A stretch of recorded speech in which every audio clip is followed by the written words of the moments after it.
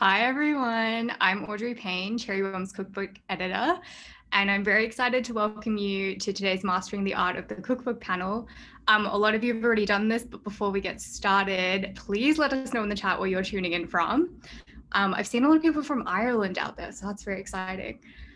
Toronto, yes. Hi, everyone. Okay, so today's talk is part of the Julia Jubilee, which is our virtual celebration of the life and legacy of Julia Child.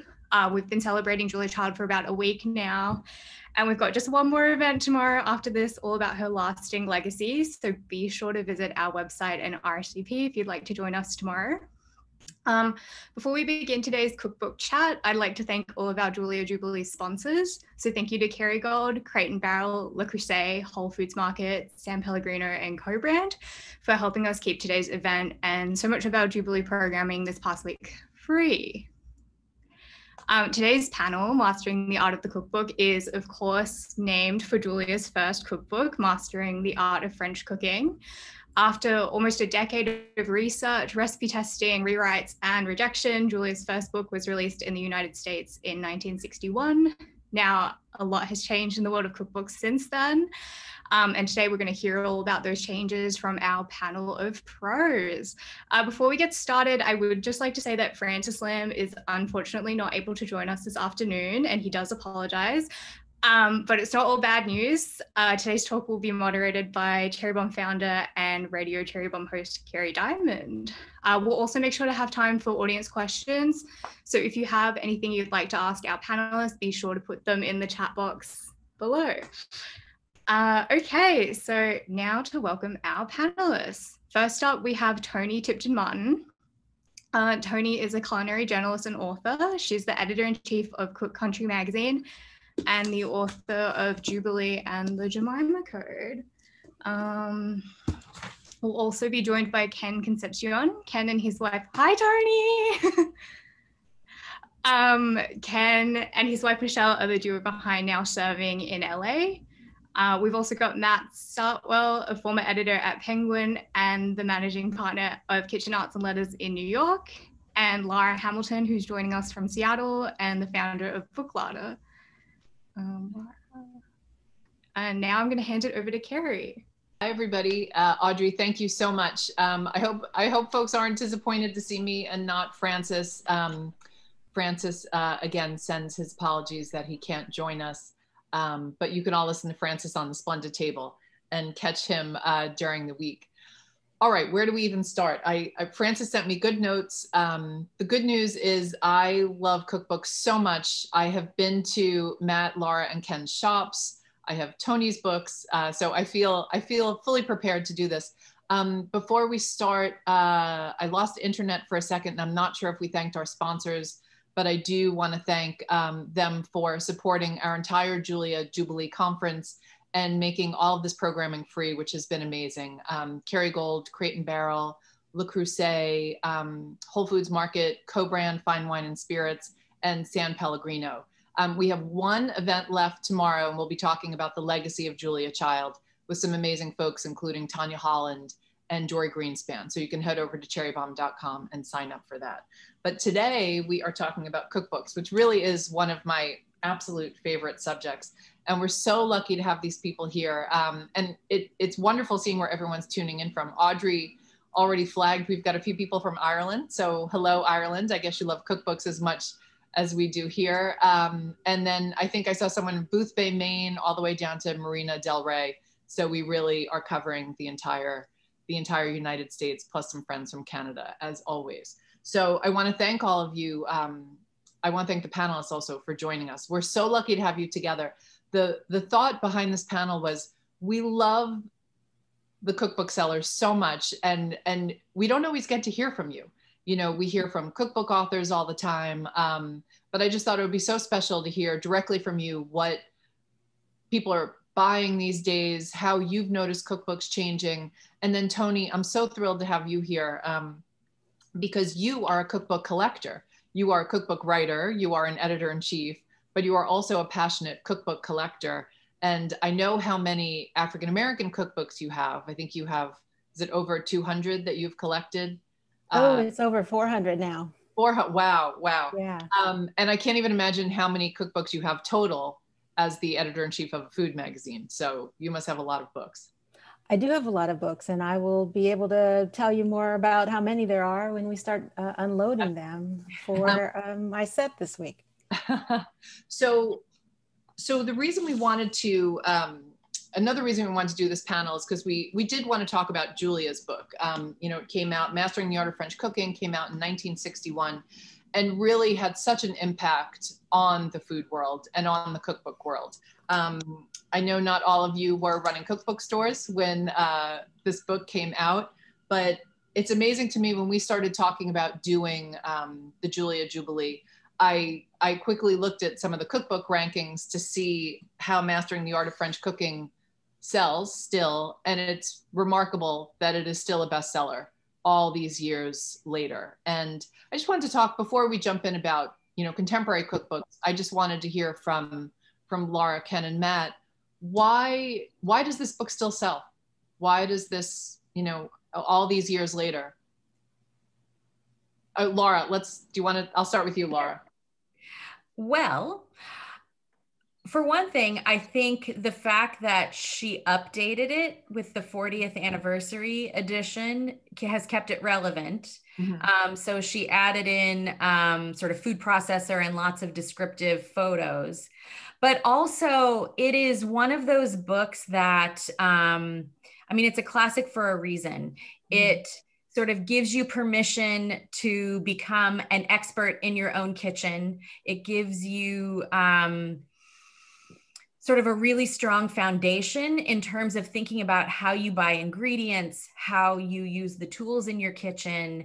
And her voice, I think, while it is very sort of scholarly or academic almost in terms of the way that she sort of approaches it, you get just this incredible, reliable set of recipes. And so I think there's also just a lot of nostalgia around Julia herself. And, you know, people have, whether it's, you know, from having seen bits of her show, or maybe they've seen the movie Julia and Julia, or, you know, their grandmother or their mother, or they themselves cooked from the book. It's one that people also, you know, like to give to others because they loved it. Ken, are people buying the book in Los Angeles? Yeah, you know, it continues to sell. And I think it's because it's iconic at this point. And it is, you know, with all the new books that continue to come in every season, every year, it's like, it's kind of like the North Star of you know, the French category, and just for cookbooks in general, I think. And it's an iconic book, not just a cookbook, but it's like an iconic American title. Mm-hmm. Mm-hmm. And Matt, I heard that you recently came upon a first edition. Yes, this is one of the true first printings. With the thing to keep in mind, if you're going through your mother's cabinet and you open up a copy and it says first edition, Knopf called everything a first edition up until the time that Julia revised the book. So you have to look for other details to be sure that you've actually got a first printing. And that's what this is. There's a short note from the author at the back that has a date at the end of August. And you want the ones that say August, later printing said October. So that's the diagnostic you can use if you do come across a copy. But they're scarce, they're collectible, but I think any copy you end up with in your house is going to be a great thing to own. Okay. Matt, that copy is for sale, right? It's actually on offer to somebody right now. So we're waiting to hear back. All right. Well, maybe you'll find another one, Matt.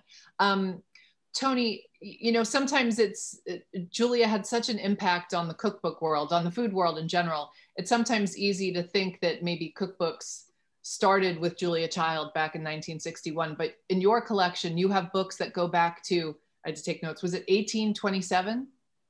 Yep, the oldest book in my collection goes back to 1827. Wow.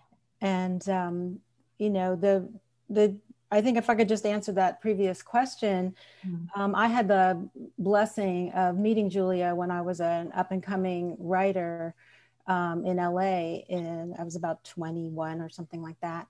And what struck me then that resonates today is that her passion comes through, right? I mean, her integrity and her love of good food and the classics. I think that's what makes her work so timeless. And it certainly was what was inspirational to me in the pursuit of cookbooks, of becoming a cookbook writer. There was just a really incredible role model to see at such an early, impressionable time. Wow, it's amazing that you got to meet her. Yeah, it was pretty cool. And what was fun about that was I was attending a nutrition conference, and we were in Santa Barbara. It was the very first time I had attended anything like that as a young weekly writer, trying to find my way. And she'd been hovering in the background and not saying anything, right? But in her classic way, she challenged the status quo. And she stood up and said, "Isn't anyone going to say that food tastes good?" At a nutrition conference. And that stuck with me. She was able to use her knowledge and her expertise as a way to challenge all of us to do better, to cook better, to find our own way in the kitchen. And so she certainly has had that staying power for me. Wow. So let's go back to the oldest book in your collection. This is of the Black cookbooks that you have collected. 1827 is the oldest in your collection? Yes.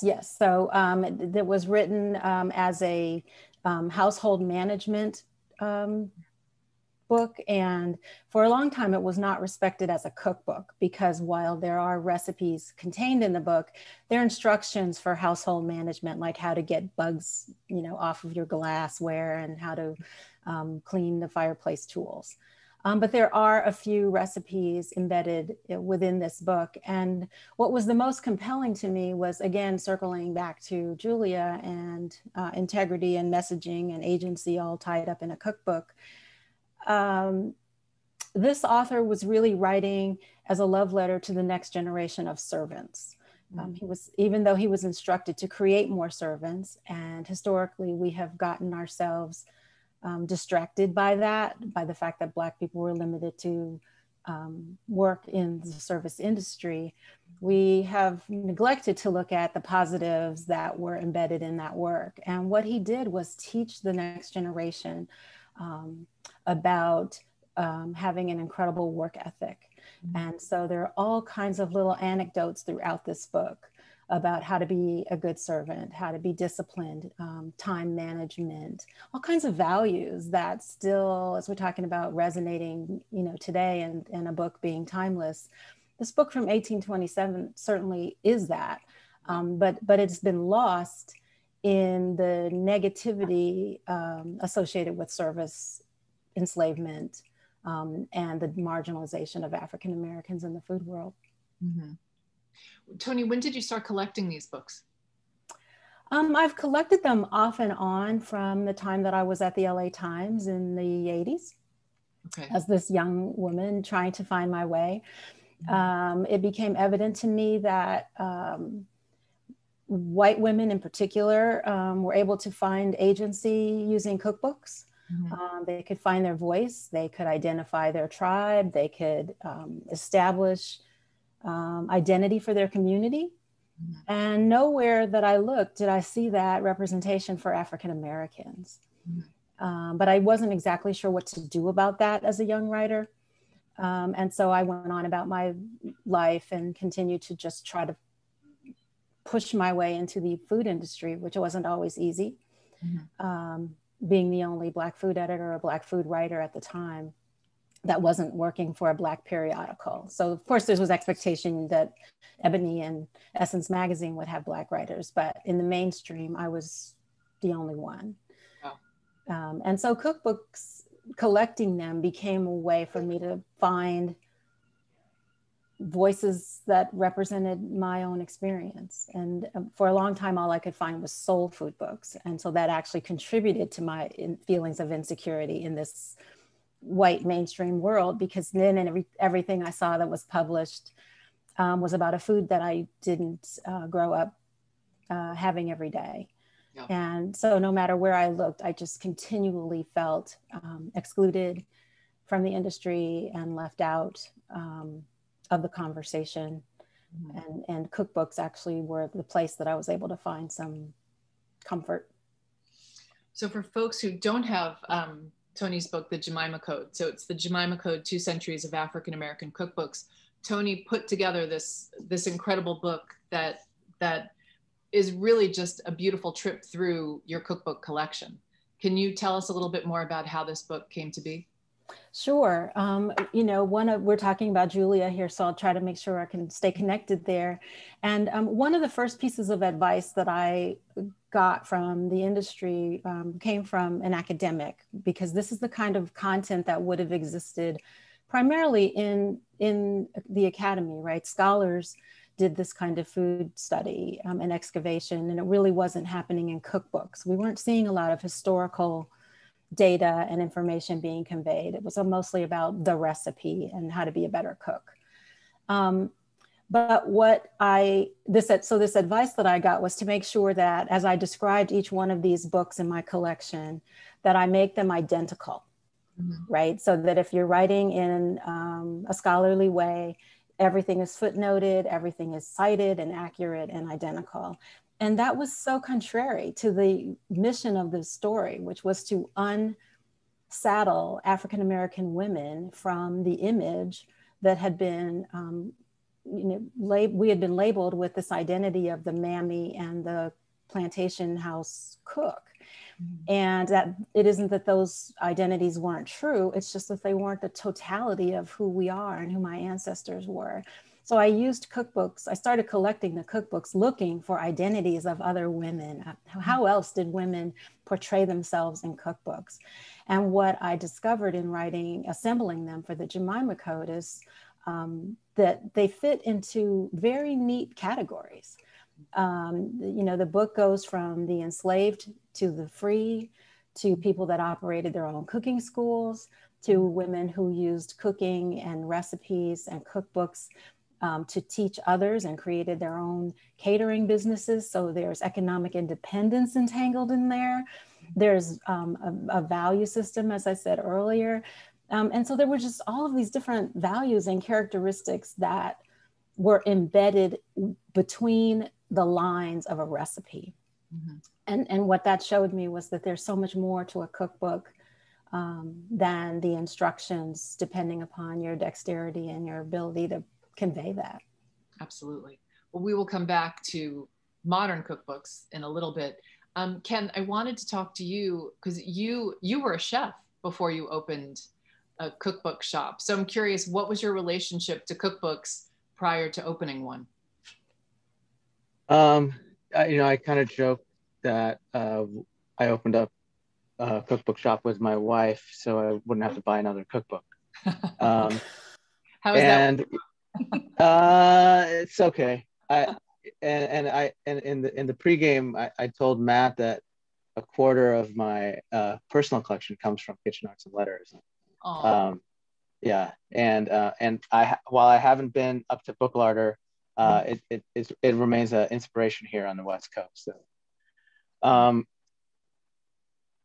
I remember my favorite cookbook that my mom had was the Good Housekeeping Cookbook, which was like yay thick, and it was everything was completely illustrated, plus pictures in the middle. So as a young kid, you were kind of able to follow along. This was absolutely pre-internet, pre-anything. So it was all analog back then. And,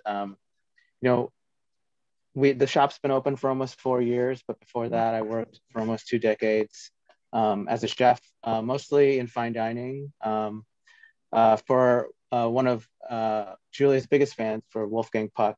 I remember him talking about her, feeding her at Spago back in the day.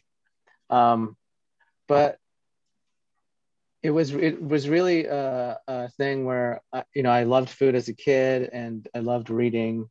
And when I graduated college, I didn't really know what I wanted to do with like an English and painting degree. I mean, who really does?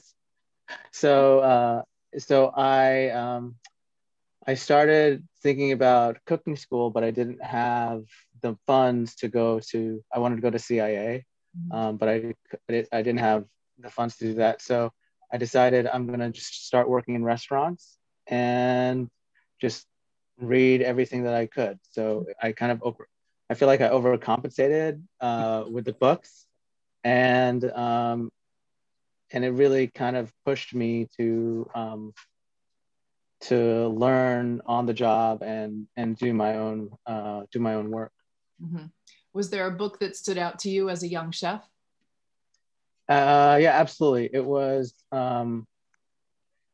well, back then it was the Charlie Trotter books, which were kind of like the start of like the fancy modern chef's coffee table book.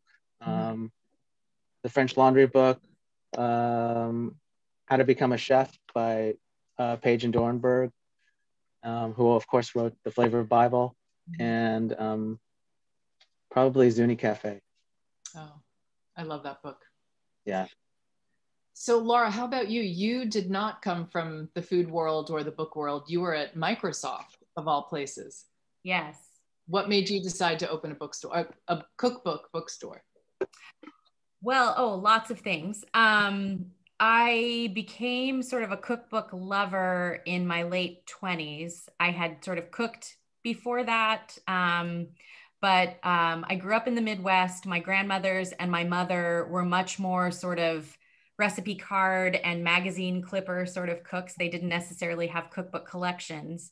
And you know, I had a few cookbooks as I moved out on my own and started cooking, but it wasn't until I got married and had registered for at Williams-Sonoma of all places, right? And put a copy of Deborah Madison's Vegetarian Cooking for Everyone on my list, because my husband and I were vegetarian at the time, but I felt like I was like cooking the same brown food all the time. And like, I really wanted some inspiration. And I have it right here. So it's like, you know, I get this book with like this woman who just like looks like she owns the place on the cover. And I'm like, okay, I really want to like dig into this. And besides helping me understand that I didn't actually need Bisquick to make pancakes or biscuits or anything like that, I could actually do it from scratch. I really appreciated that she told her own story and had just this real narrative to how she thought about cooking and what it had meant sort of throughout her own life in the recipe notes. And I'd never had that experience before. And it really just kicked things off for me. And then I became sort of a real sort of avid collector of British cookbooks in particular. My husband's from the UK and I lived there for a while in the early 90s.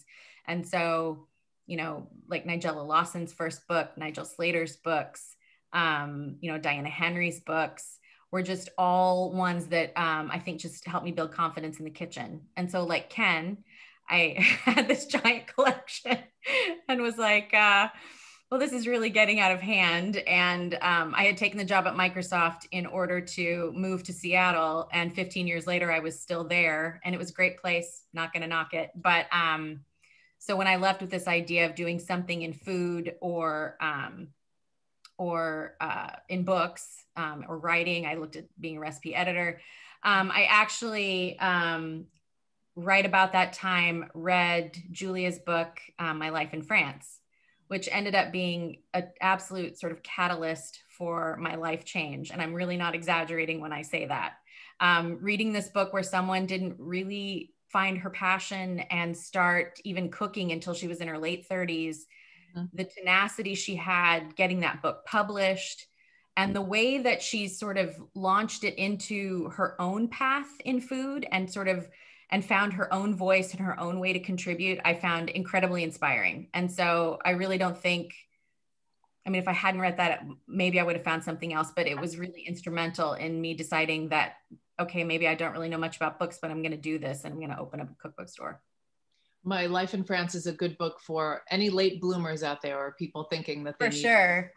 Anybody who needs to pivot, because not only by Julia with her nephew, Alex Prudhomme, not only did Julia learn how to cook when she was in her late 30s, the book didn't come out until she worked on the book all through her 40s. didn't come out, I think, till she was like 49 or 50, right? Someone can correct me in the chat. And then she became a TV star in her 50s and then worked up until literally she passed away. I mean, and just so remarkable. Lara, is that the original Deborah Madison? Was that the first book you bought? Yeah. They've reissued it since then with a different cover, but yeah, that was. Oh, I actually found, I can't find anything in my apartment. Toni, I have nothing alphabetized. So I was like, where the heck is Toni's book? And I forgot the spine is red. I thought it was a white spine. So I was like hunting for this white spine. But I found the very first cookbook I ever bought. I was in college, and it's Kathleen's Bake Shop. So if anybody knows Tate's Bake, it eventually became Tate's Bake Shop. And it has the, it's falling apart basically. But, no pictures, just some really solid baked good recipes, but I've never been able to part with this. I thought that might be a fun question for the folks following along. If you want to put in the chat, if you remember what the first cookbook is that you ever bought, we'd love to know what everybody's first cookbook was. All right, so Lara, that was your transition from Microsoft into cookbooks. Matt, I did not know you were an editor at Penguin. I've known you all these years and I had absolutely no idea. That's what brought me to New York. I grew up in Oregon, and I came to New York with stars in my eyes and dreaming that I would find and publish all the great American books. And I found that publishing was mostly fighting about marketing budgets and didn't have so much to do with getting books into people's hands. And then I quit my job and there was this opening at a bookstore a couple of days a week. And it was about food, which was a great area for me because I was really interested. And I sort of started here and it just sort of blossomed. So I will have been here 30 years this year. So it's been a long time.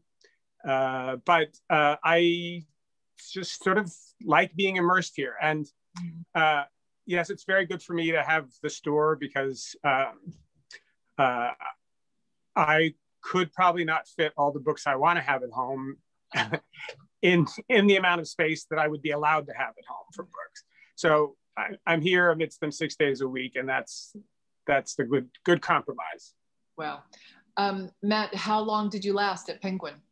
I was there 6 years. Oh, okay. So you were there for a while. Yeah. It was just, I wasn't doing any food books there. Food was a refuge for me. It was the thing that I did when I left work. I catered some of the office parties. I did a little private work as a caterer, but I didn't edit any food books in my time. Okay. Did you ever cross paths with Judith Jones while you were there? Not while I was in publishing. Okay. I mean, at parties and things like that. Once I was working here, she and Knock Waxman, who founded this bookstore, were very good friends, and so they would often be in touch, or Judith would call the store or something like that. So I spoke to her more than I ever saw her. Toni, have you been tempted to open a bookstore? Yes. On more than one occasion, but I have my friends here as the reminder that, stay in your lane. I'm not even really a collector. I've been a reluctant collector. I was on a mission to prove a point. And the books that I collect are so darn expensive that the idea of me really being an avid collector, I'm fortunate that the bibliography that I used in order to hunt these books down as my shopping list, I have exhausted it. So thankfully, I now have in first edition, with maybe one or two exceptions, all of the books listed on this bibliography that was published by the University of Alabama. With a little help from my friends in book selling, right? That 1827 book, there's such a terrific story with that. I was in New York and I called Bonnie Slotnick and said, I'm in town. Do you have anything, I don't have? And she was like, everybody knows you have everything already. There's nothing anybody could sell you. And I said, well, I am looking for first editions, right? I had, as we were talking about collecting, what's your first cookbook? I had a lot of these books in reprint, those Applewood things. But I wanted the first editions and didn't understand that I was building a rare collection and a library. I was just thinking I wanted the most authentic, as Matt talked about earlier, you know, the earliest edition I could get before anybody had tampered perhaps with it. Wow. And so she sent somebody, she said, I know somebody that's got a copy of that. And lo and behold, this person thought that the cause that I was in pursuit of was valid and valuable and sold me the book. Wow, that's amazing. Yeah. I remember reading in the Jemima Code that you said you spent a small fortune on cookbooks, and now I know why it was a small fortune. Yes. It was a small fortune. And when the Abby Fisher book from 1881 became available, that is the book that we originally thought was the first official cookbook. Wow. She was a formerly enslaved woman. And because of my Southern California roots, I initially was going through that list, trying to find every book that had a California connection. Mm-hmm. And so Abby's story is that she left the South when she was liberated and started a manufacturing company in the Bay Area, which again speaks to her entrepreneurship and her brilliance and all of that. Anyway, I wanted that book. And so Celia had it at Omnivore in San Francisco. And I lost that book to someone else in the process of the sale, and never got over it. And so when it became available at auction in recent years, everybody encouraged me to put up a GoFundMe campaign for it. And that's felt really dirty to me, that, you know, GoFundMe is for people that had family concerns and funerary issues. And I just, as a journalist, I, you know, just could not fathom taking anything. But people were adamant, and we raised $10,000 in 10 days. Wow. For the purchase of that book. Amazing. This doesn't really have to do with cookbooks, but there's a wonderful new website called Abby and Edna by these two young women in tribute to Abby and Edna Lewis. Oh, how about that? Yeah, I'll have to send you the link after this, but folks should definitely check that out. That's a remarkable story. Are there any holy grails left? Are there any books you're still on the hunt for? The only other one that I don't have, that we're not sure there is another copy, is from 1866. And it was written by Melinda Russell. She was a free woman of color. Mm-hmm. And what's compelling to me about her is that she was a single mother with a challenged child. So again, when I think about the values that are conveyed in a cookbook, here is a woman who was raising money for her livelihood. Wow. And she observed that as a way out of poverty in the broader community. And she engaged white women to help her with this. So we're still quibbling over whether food is a unifier or, you know, a divider. But at least in that case, and several others in my collection, the women came together on behalf of one another. And so I would love to have the Melinda Russell original. What I do have are the last 5 or 6 copies of the facsimile that was published by the University of Michigan. Mm-hmm. They sent them to me to have in the collection so that I would have them. Wow. And then I don't know if they'll reprint them or not. Mm-hmm. Wow, it's amazing. Have you given thought to what you'll do with this collection eventually? I interviewed Ann Willen yesterday, who some folks will know, who's a historian, writer. She's authored over 30 cookbooks. And I think her husband's collection was donated to the Getty, I believe she told me. Yeah, I'm having those conversations where, you know, I have different universities and institutions have touched this process for me. As I said, if it wasn't for the University of Texas, there would have been no Jemima Code, because when the publishing industry said no to me, as they said no to Julia, UT Press came through. And so they're close and near and dear to my heart. So there are several others. Smithsonian is obviously high on my list. I've grown a little concerned about having them stored as I have them. I don't want them in my own personal possession because of their value. I think that's a little dangerous. And so I have them in they're off-site, and but they're not being cared for in the proper way that an archivist would. So I am having serious thoughts about where to donate at least the most rare of them in my name in some way. Well, that's an absolute treasure. I mean, what a remarkable collection you put together. But again, in the meantime, if folks want to know more about it, they should definitely check out the Jemima Code. Ken, Lara, and Matt, I want to talk about 2020 and how your bookstores did in the year 2020. I mean, I started out working in bookstores back in high school and college. Folks out there might remember Spring Street Books and Soho. I worked there for years and really saw a lot of ups and downs in the bookstore world. That was the time when Barnes and Noble was opening everywhere and independent bookstores were closing all over the place. And I never thought we'd see a renaissance for independent bookstores. So I am so heartened by what has happened and so grateful for the three of you for what you have built and the communities you have built up around your shops. But I'm curious how things were in 2020 and what was selling and who was coming to you to buy books. Ken, why don't we start with you? What went down in LA last year? What were people looking for? I mean, there was the obvious thing about sourdough that people were into for about a couple months, and then they realized how hard it was. And I mean, just make focaccia, people. Come on.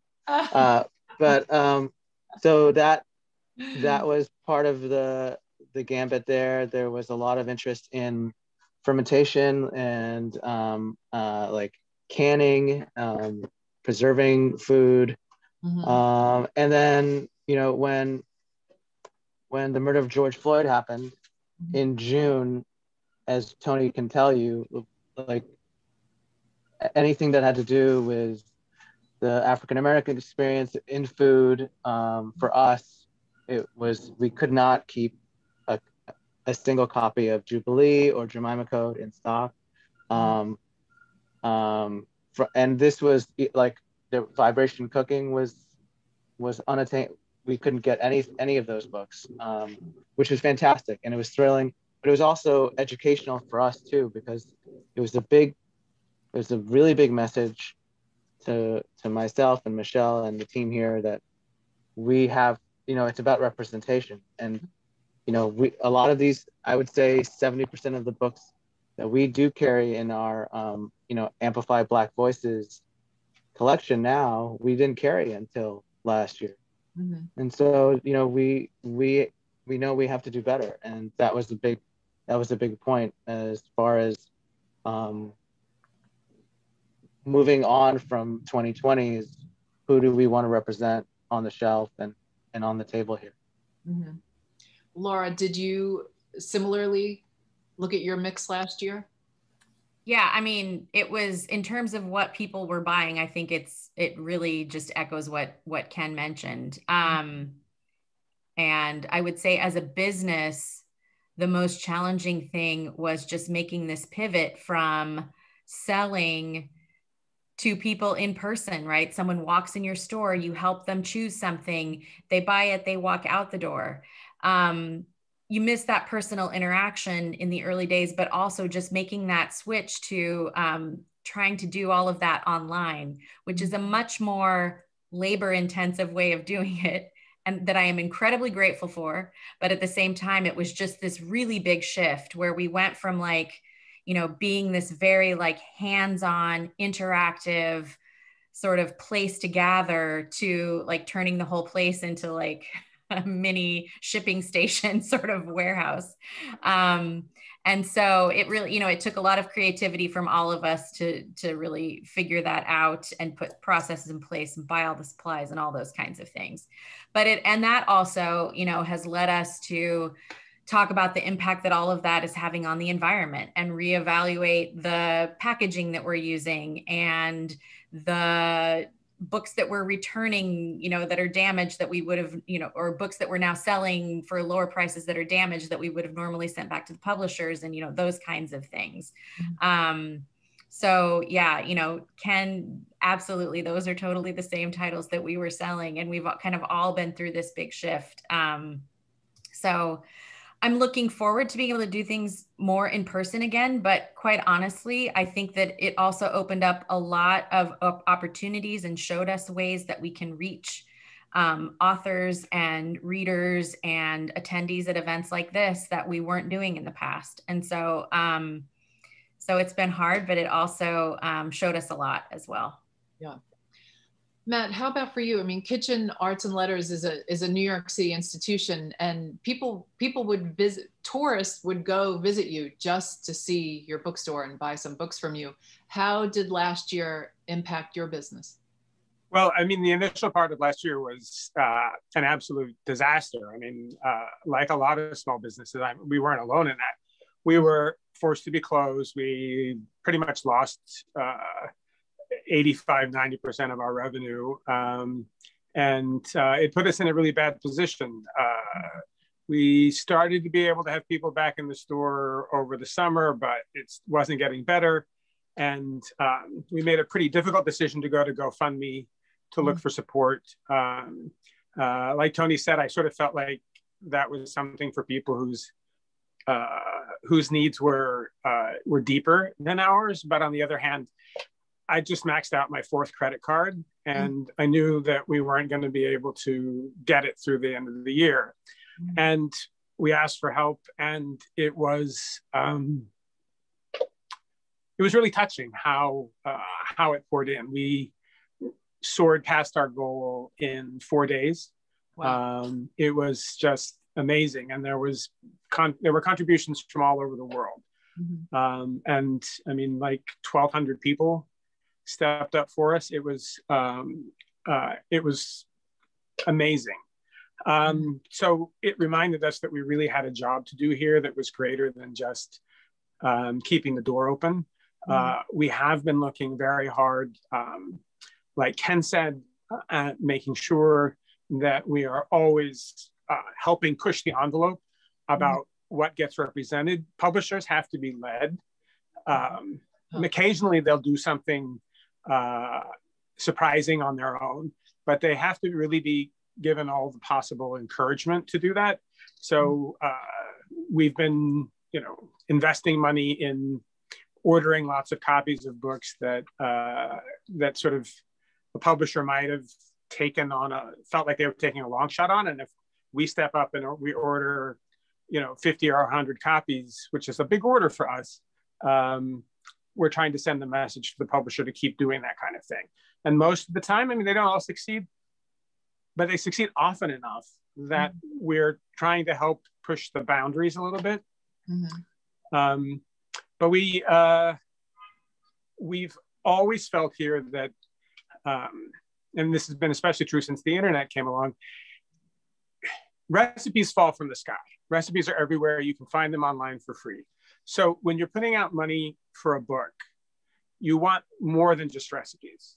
You want a story. And as Toni said, you want to be connected to, you want the insight into who the person is who's telling you that story. What are they offering you? Are they taking you seriously? I mean, I think that's why Julia succeeded so well and has for so long, is that she really takes your interest in French cooking seriously.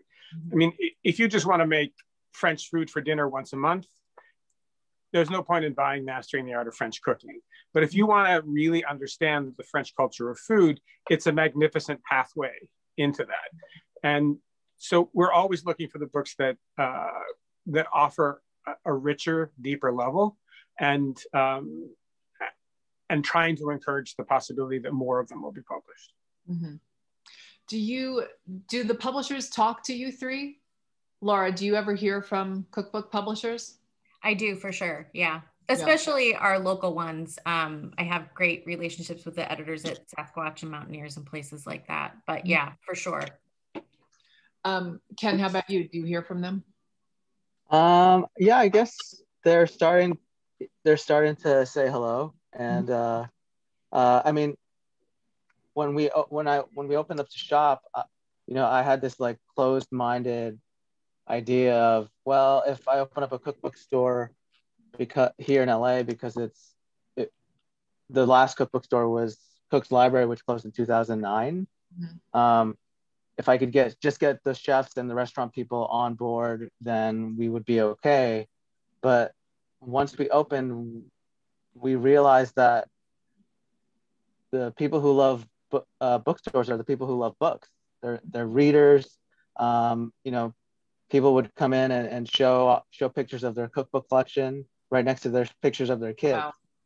So yeah, it was really gratifying. And I do want to add that the big part about 2020 as well is not only did people, I think a whole generation of people learned how to cook at home, was that they also learned that they wanted to support local small businesses as well. Okay. Kerry, if I could add something there, because we're talking about indie bookstores, my voice was a disruptor of the food world and the food industry's perception of itself. And the only reason that my work has succeeded is because of, among the reasons, is indie bookstores. Like these here, the events that they held for me, there was a line outside of the door at Ken's place waiting to get in on his say-so, right? So this was at the beginning of my book tour when people hadn't really been talking about Jubilee as much yet. So they do build an incredible community, not just within their consumer base, but also with us as the authors. And the support that they extend is so meaningful. I don't think that, well, I can tell you for sure, I would have had to write the Jemima Code in a totally different voice and manner if I were thinking that it was going to go into the big box stores. But I knew that I would be dismissed automatically by them. So my motive in selling it and crafting its messaging all the way through how it was marketed, we knew all along that it wouldn't appeal at that level. But indie bookstores embraced that work day after week after month. And that just paved the way for Jubilee to come in with the next level of the messaging. And so we've been able to layer on the story by developing trust, with the readers who know that I'm going to tell a truth without it coming with a hammer. And that helps, I think, us all as we try to get more readers, get more people involved in reading books. Matt, are you worried about the impact of social media and celebrity on who gets to write a cookbook these days? I mean, there have always been celebrities writing cookbooks. I mean, and there will always be famous people stepping into areas where they have no particular expertise and deciding to swan around and say that they're wonderful. So I don't worry about that, because at the same time, we keep finding all these amazing gems that people self-publish or they push forward, or that, like Toni did, they go with a small press that's willing to give them some room and put some faith in them. So I think that's always possible. I think for us, it's become easier to get the word out that we have something extraordinary than in the old days when we would do a printed mailer 3 times a year to tell people about what had come in, and we had to make sure that we could only fit so many things in there, and it was very much of a different time. And now we can help support authors a lot better, and we're hearing more from authors who are self-publishing. And I will say this to anybody out there, whether you're self-publishing or whether you're publishing with one of the biggest companies in the world, reach out to us. Your publicists have a lot on their plate. Yeah. Whatever you can do for yourself is best. Email all of these stores and let them know that you're out there. Don't assume that your publisher is doing that work for you. Yeah, same with the magazine. I mean, I can say that, we sometimes we'll see a book when it's in one of your bookstores, or we see it on Instagram, and I'll be like, how in the world did we not know that book was coming out? But it's hard to stay on top of everything. So if there are any authors out there, just know that Ken, you're nodding. Do you hear from any authors? Well, because we've only been around since the fall of 2017, and literally having, I mean, I worked right after college. I worked for 2 years as a bookseller and book receiver in St. Louis at a place called Library Limited, which was amazing. But really no experience in publishing or the book world or anything like that. We just loved cookbooks. So we used for us, the benefit of social media was reaching out directly to these authors and writers and saying, hey, do you want to do a book talk? Are you going to be in LA? Can you send us book plates? So it was that one-on-one thing that Matt had really kind of talked about, where we just go straight to the source. Toni, when you were talking about your book event here, I have to say that one of my favorite memories of you is at the end of the talk, we were bringing out all the books for you to sign. And this was a week after pub day. And you said, we had all these stacks of books, and you basically said, are you sure you want me to sign all these? implying maybe you want to return some of these. Or like, it was a big gamble. And I think what Matt and Lara can attest to is that sometimes you just believe in a book and in a title. Oh, that's beautiful, Ken. Well, thank you for doing that for Toni. Lara, I want to ask you, the pace of change in the publishing world, and Matt, you worked in publishing, so you can talk about this. It takes so long for a cookbook to go from idea to your bookstore. Are you frustrated at the pace of change among the mainstream publishers, or have you seen progress? I've seen progress. I think, and by progress, I mean who's getting published these days. Oh yeah. So there's definitely been progress. I mean, I've had my shop for 10 years. And I think in that time, it is definitely, the representation has definitely improved, but it's nowhere near what it needs to be in terms of different cultural voices, Black authors, AAPI authors, but also I think one of the things I've been encouraged by this year, but that I think we still need to see more of, are also queer authors, and queer authors who are allowed in publishing to sort of represent the fact that they want to see themselves in books. We had a great conversation with Rebecca Pepler last night about her new book, Atab, and seeing, a major publisher get behind a woman basically only having photos of women in her book, queer women, and really getting to use that gaze is great. And seeing more and more authors like Julia Turshen and Zoya Jonio and people, Ruby Tando, who in their writing are embracing the fact that, there's more to them than just what they cook.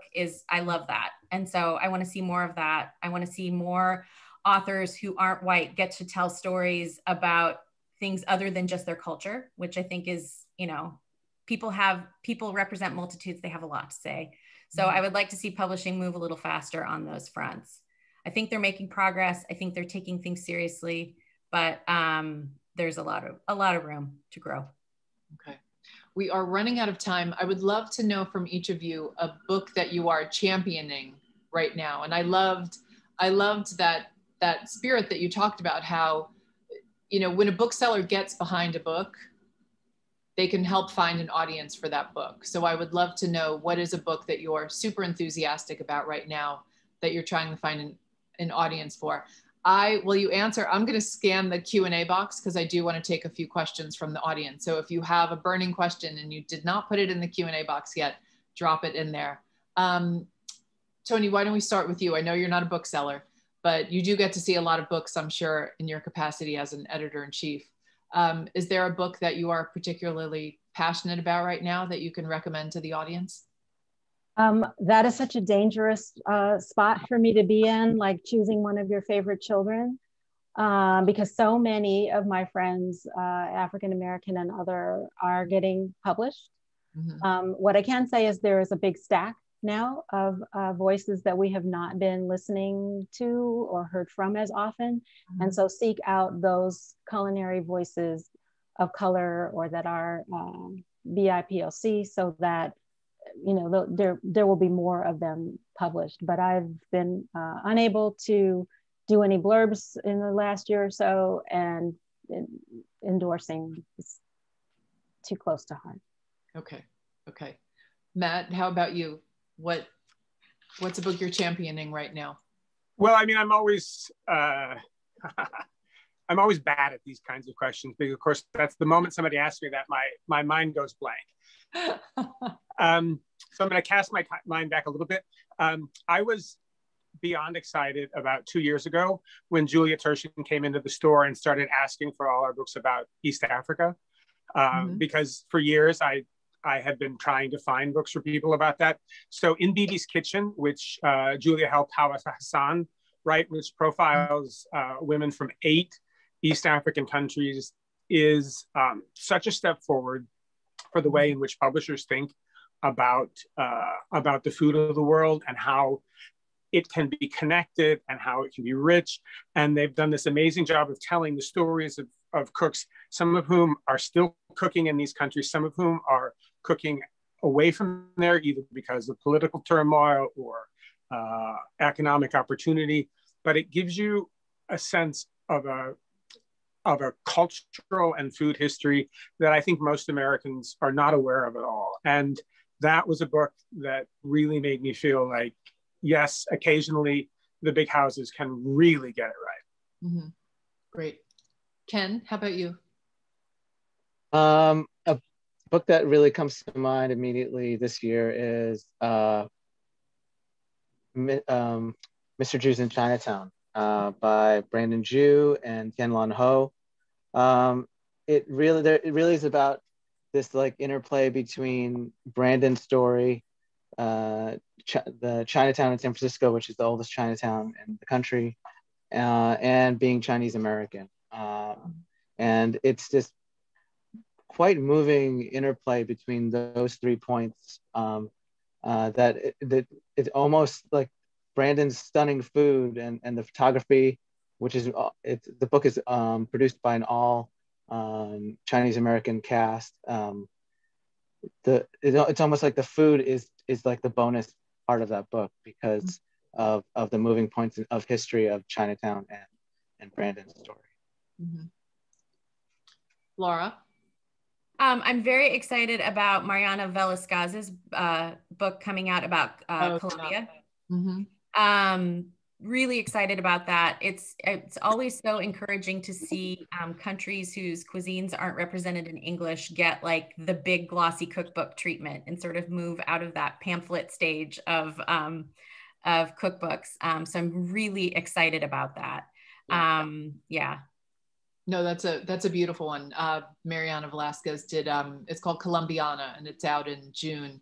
She's a really talented food stylist. We just did a demo with her the other day, and she shared a little bit of news with the audience. She was also the food stylist on In the Heights, the Lin-Manuel Miranda movie that's coming out in June. So June is going to be a very big month for her. So we're all very excited for her. Okay. Let's take a few audience questions. Our friend Abina, who always has questions for us, would like to know some tips for someone who wants to write a cookbook.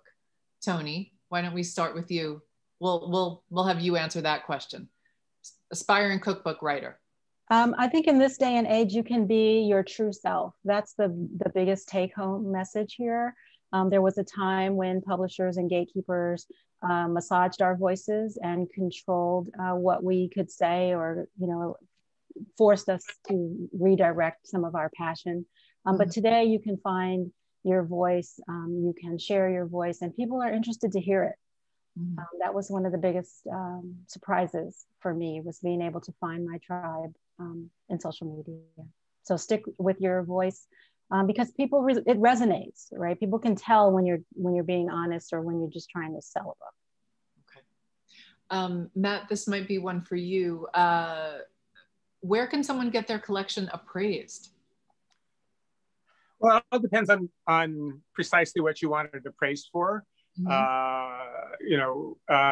Cookbooks don't have, except, Toni can tell you some different stories, but I mean, in most cases, cookbooks don't have incredible values the way that, say, first editions of mystery novels or so forth might. It can be a big job for someone to do a thorough work for you, but I would,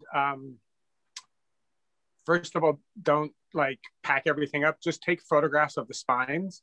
That's often enough for someone to do that for you. We get approached enough that we're really not able to do full appraisals for people any longer, except in the most extraordinary circumstances. But you can probably get a pretty good take from your local indie bookstore. I mean, I think all of us here would love to get the support from everybody who's participating in this panel, but you can also, if there's a local bookstore near you, God, they need you. And please, that's an important takeaway, is just go to them. They can help you if you can help them. Okay, great. All right, Sherry, people are saying cookbooks are a dying breed. How do you reply to that, Ken? Dying breed. I mean, if we're still around, so I mean, we opened, we're the new kid on the block here, so I think we're doing okay. I mean, the online business is the pivot, as everybody here can attest to. It was really like opening a brand new business. And now, we're shipping books to Singapore or to Ireland or, to Venezuela. So I think, I don't think the cookbook's going to go away. Thank God. So. Lara, what's your answer to that?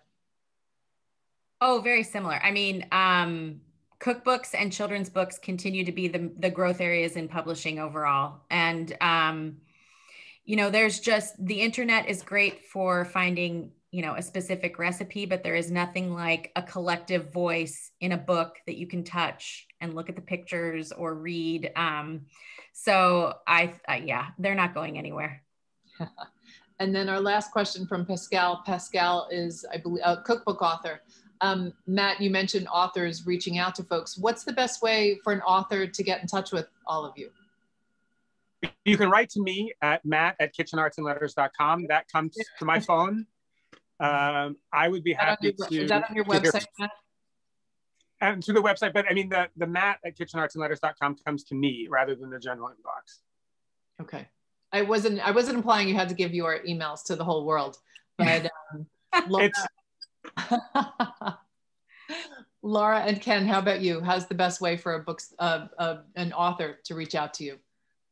Probably quickest is a message on Instagram at NowServingLA. Okay. Or our general email, hello@nowserving, like that. Okay. So people can slide into your DMs, Ken. That's totally cool. We answer them all the time. Okay. Okay, good. Lara?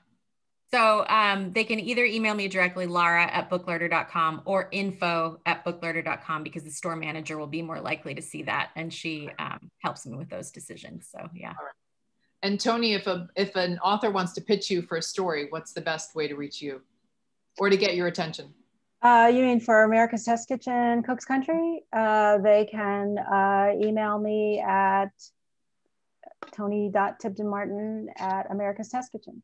Okay, fabulous. Well, thank you for being so generous with your information. And thank you to everyone who tuned in. I'm so sorry Frances wasn't here, and I hope I did okay filling in last minute. And I adore all of you, and I don't know, we get asked often, because we have a magazine, which is somewhere. I'm looking for my own magazine. People always ask us, is print dead? And I'm like, oh my gosh, civilization is dead when print is dead. And I know how hard it is to run a bookstore, and Toni, to just collect on the level that you have and to put out the beautiful books that you have. I know how hard that is. And just from the hundreds of people who have joined us on this talk, thank you to you for what you do. It's invaluable. And I don't know, I'm sure a lot of you have similar stories, but growing up as a young kid, I feel like books saved my life. And if it wasn't for the library and all those beautiful books and the wonderful librarians, I don't know, who knows what that did for me in my path, but I think it set me on a very good path. So just sending all my love to you. And I hope times become easier for booksellers, and everybody out there, like Matt said, support your local booksellers. All right, I wanted to just say, speaking of magazines, this is our magazine. Matt, thank you for having magazines behind you. I know all three of you carry our magazines. Thank you so much. This is our special Julia Child edition, which was such just an amazing experience putting it together, and I appreciate the support that all of you have shown us with that issue. I'd like to thank our sponsors again, Kerrygold, Crate and Barrel. Oh my God, I was not prepared to moderate today, as you all know. Okay, Kerrygold, Crate and Barrel, Whole Foods Market, Co-Brand Fine Wine and Spirits, San Pellegrino, and Le Creuset. Again, thank you for making all of this programming free. Thanks to everybody who tuned in. And we have one more event tomorrow, celebrating Julia. We'll be talking about Julia Child's legacy. And I can't wait to wrap things up. And I just want to thank the four of you for your time.